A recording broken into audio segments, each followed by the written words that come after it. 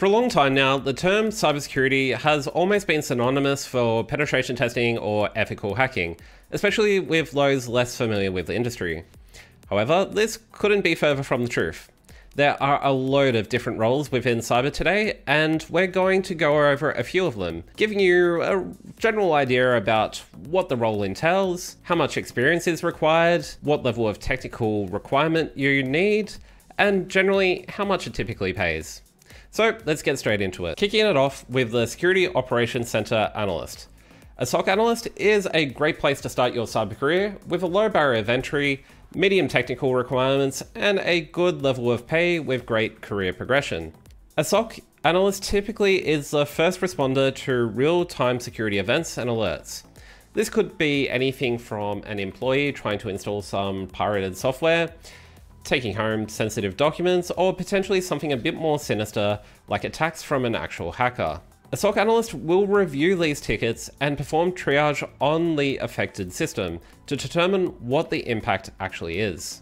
Serious incidents are typically escalated to more senior analysts, often referred to as a level 2 or level 3 SOC analyst. They're also often responsible for monitoring the health of the Security Information and Event Management System, otherwise known as SIEM infrastructure.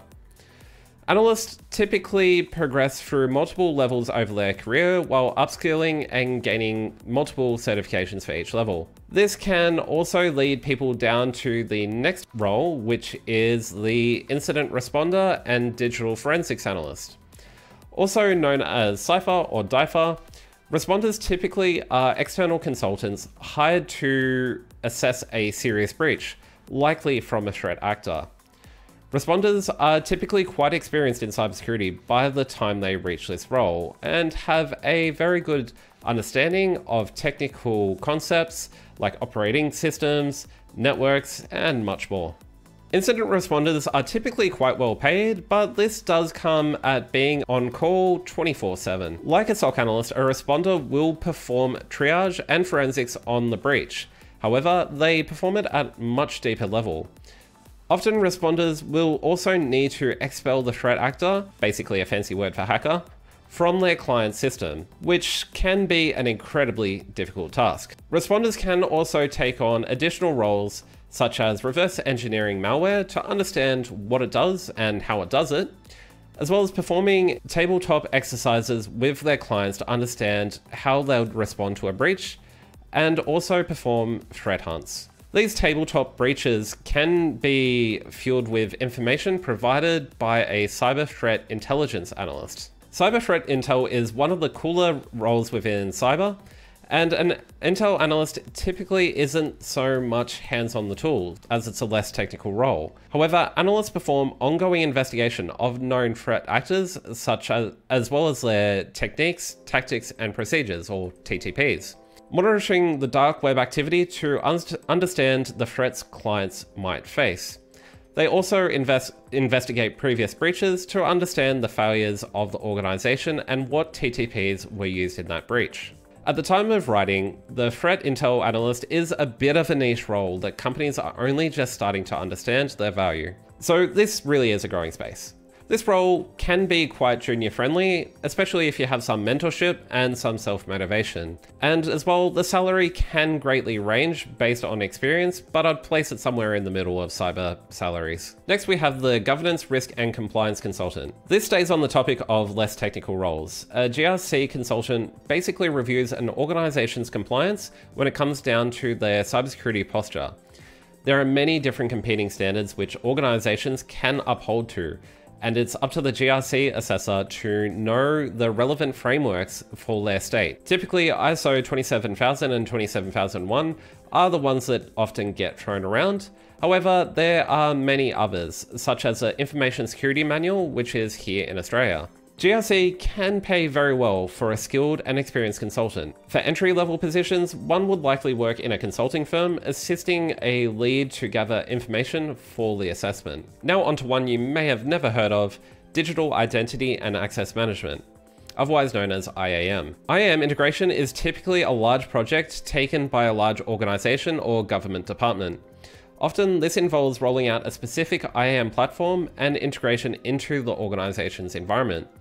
This is a technical role that can attract someone from quite junior in their career to somebody quite senior.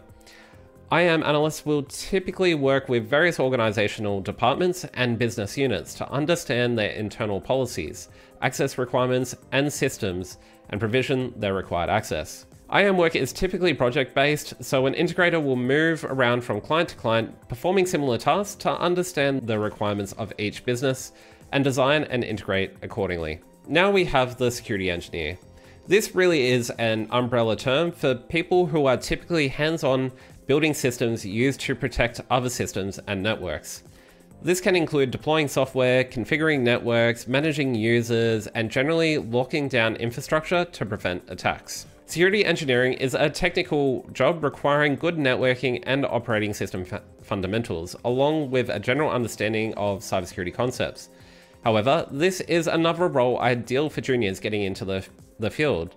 Pay might not start off quite as high, but with experience, a security engineer can quickly move up the career ladder and potentially even move into our next role, the security architect. For those who are big picture people, the security architects are those who are designing the security controls and infrastructure for any given project, which is then integrated and deployed by the security engineers. Typically working as a consultant, an architect is a senior and well-paying role, which requires a strong technical background, but isn't typically hands-on in integrating the solution. They design the complex security structure down to each individual server, operating system, transport protocols, encryption, and much more.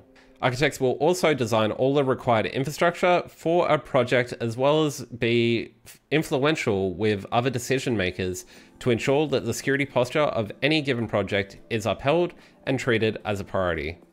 Architects must remain up to date with security trends, exploits, vulnerabilities, tools, and design methodologies to ensure the architecture of their project is resilient against attacks. Security management. Again, this is a bit of an umbrella term. A security manager is often more a senior role, which typically pays quite well, but it's off the back of a lot of experience in some of the roles we've already been discussing in this video. Typically, a security manager will be responsible for some or all organization's security operations, infrastructure, and facilities.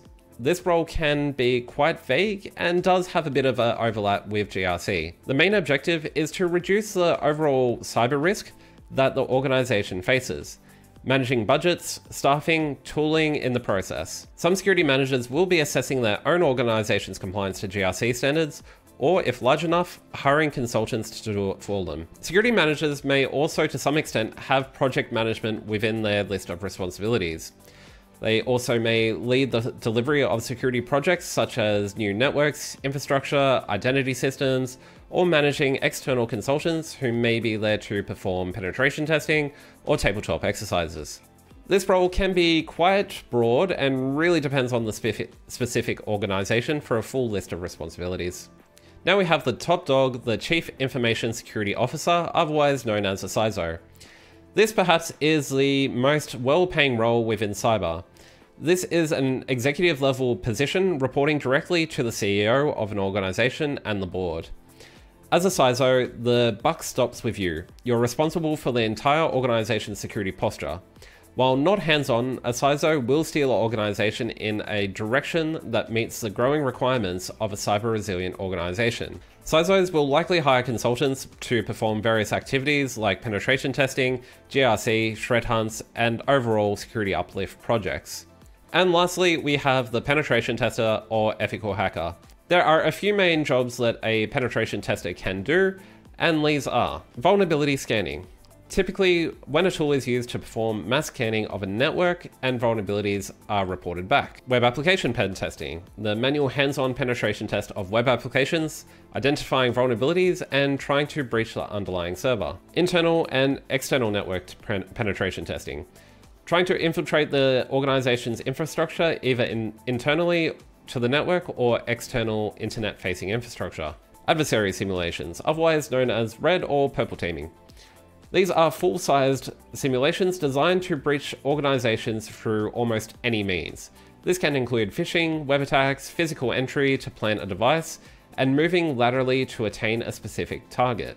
Penetration testing is one of the most desirable fields within cyber and thus is one of the most competitive. A very strong technical foundation is required to be successful and to stand out from the competition. Penetration testing also has a seemingly never-ending list of certificates to attain. However, it is one of the more interesting roles and can lead to multiple other senior roles later down the track. It is very well paying, but certainly not the top paying field within cyber. So let's wrap up. These are just some of the common roles within cyber that we've gone through today. Some roles may include a mix of what we discussed or go by slightly different names.